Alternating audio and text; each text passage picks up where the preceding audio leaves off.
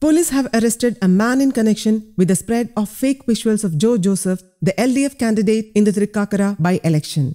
Sivadasan, a native of Kozhinjampara Palakkad and an employee of KTDC, was arrested by the Thrikkakara police. According to the police, he is a former Youth Congress office bearer. After the candidate and his wife, Dr. Daya Pascal, complained about the fake video allegedly featuring Dr. Joe Joseph, the Kochi City Police initiated an investigation. Police have registered a case against 5 persons in connection with the incident. They created a fake profile and posted the video on Facebook. Sivadasan allegedly exploited the anonymity of a VPN to publish the video to 3 bogus social media accounts, which were quickly erased after it went viral. The arrested are from Kannur, Palakkad, Kozhikode and Kollam districts. They are being interrogated at various police stations.